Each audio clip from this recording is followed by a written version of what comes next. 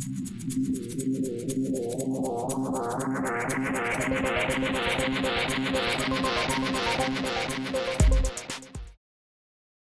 Design Explorer module is a crucial tool in managing the PCB design workflow. At first glance, it allows you to inspect the components on the schematic in a grid-like view, showing you parts with no packaging,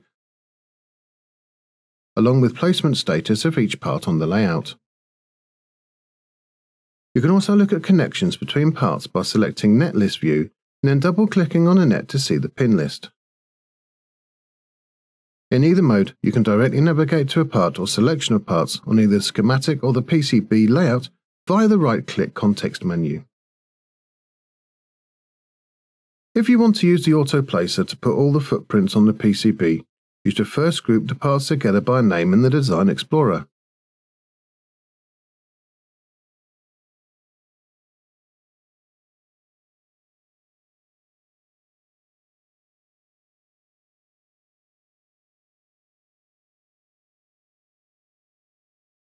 Then you can use a placement room for that group, and the auto placer will put all the parts in the correct region of the board.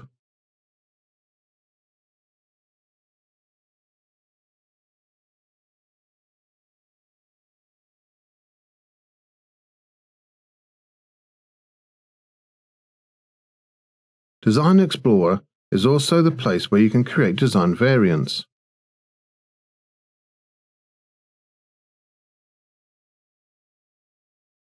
Once created, you first select the variant to make it active, and then you can change individual part status to be fitted or not fitted.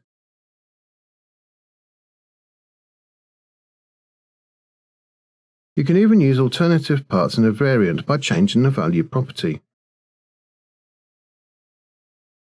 If you need to then change other properties such as stock code or cost, you can add them to the grid and edit.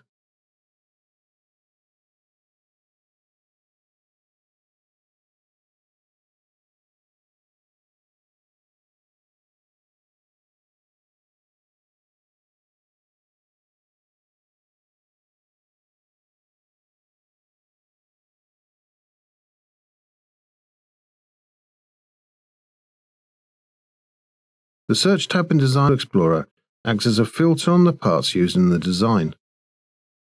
So if we want to change all of the 10K resistors to have 0603 packagings, we would first filter the components and then change the package property. Again, we can then look at other relevant properties and make changes as required.